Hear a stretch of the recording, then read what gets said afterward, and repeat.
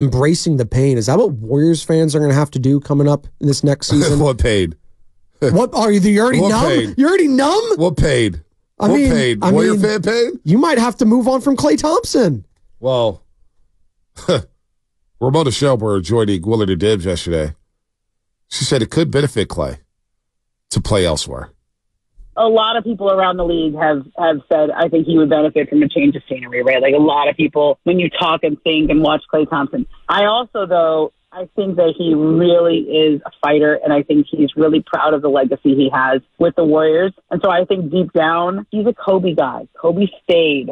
Kobe stayed with the Lakers. Like, he still ate first. I know teams were really bad at the end, but he stayed. And so I think if they approach him with respect, with an admiration for what he's done with the organization, if they approach him like ownership level, let's go to lunch, make him feel really good about, we appreciate everything you've done and your sacrifice. We understand, you'd be taking less here. Like, it's got to be on thick.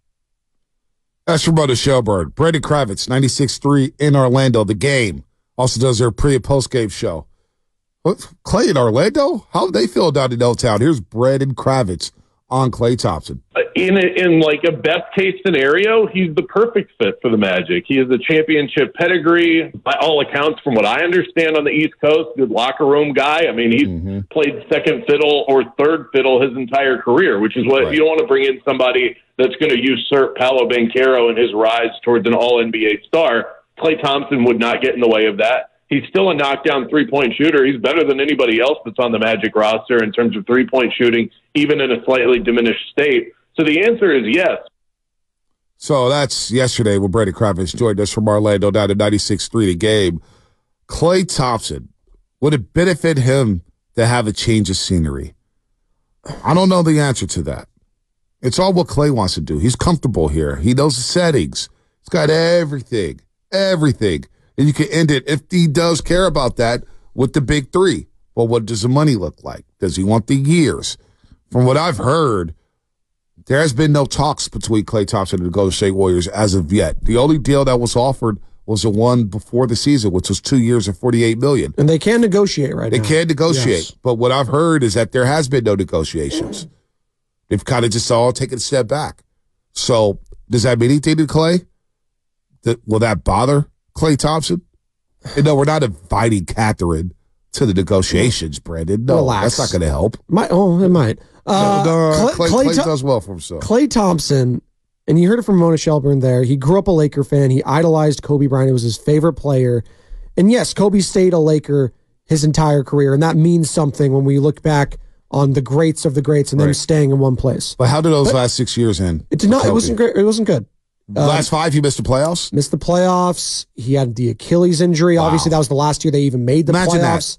That. Kobe Bryant missed the playoffs his last 5 years of his NBA career.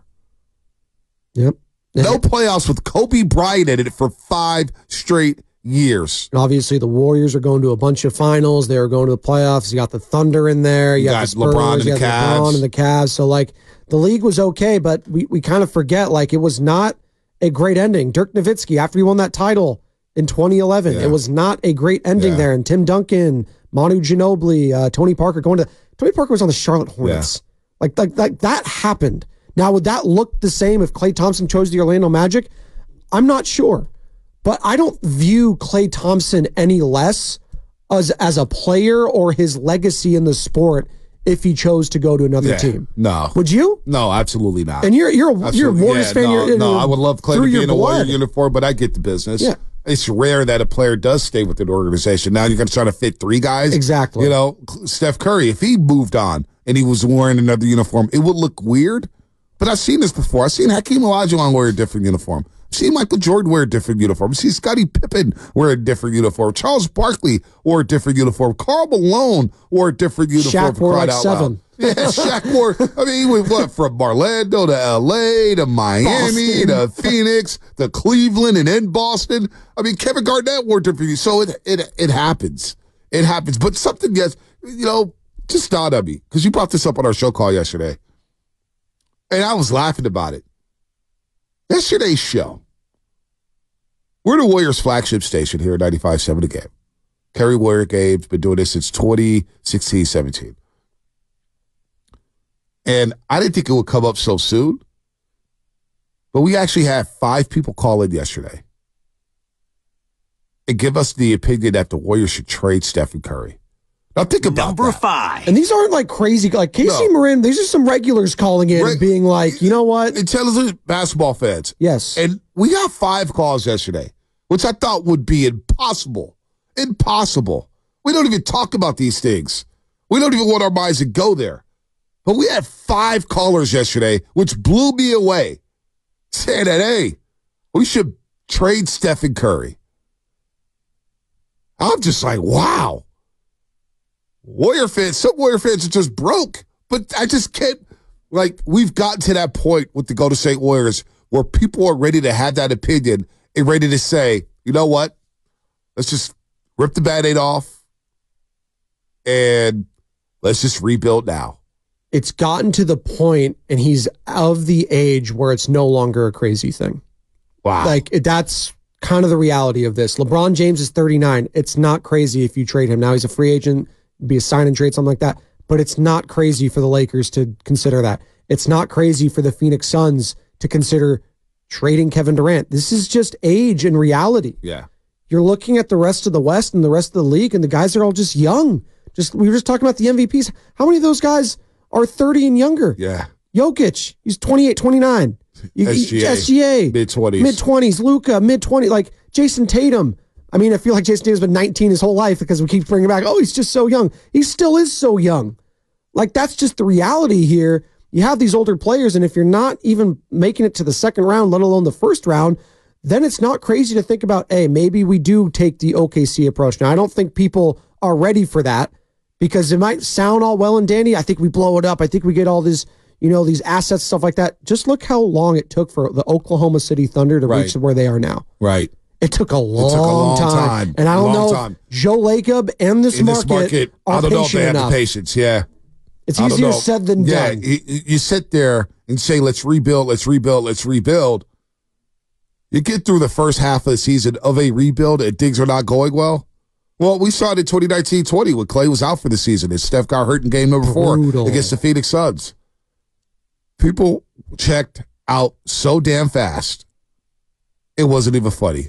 I mean, for crying out loud, the Warriors, they gave us a box here at 95.7 The Game. Remember that? I do. They gave us a luxury suite. They did. I mean, they're trying to get anybody to come to the game. This is the first year Chase. Come see Eric Paschall if he can make the all-rookie team. They actually won that game, too. They beat Orlando. Oh, my God. They beat Orlando that game. So Eric Paschall. I'll give Steiny credit that. He knew immediately in that whole season, he's like, yeah, this guy's not cut out for the NBA going forward.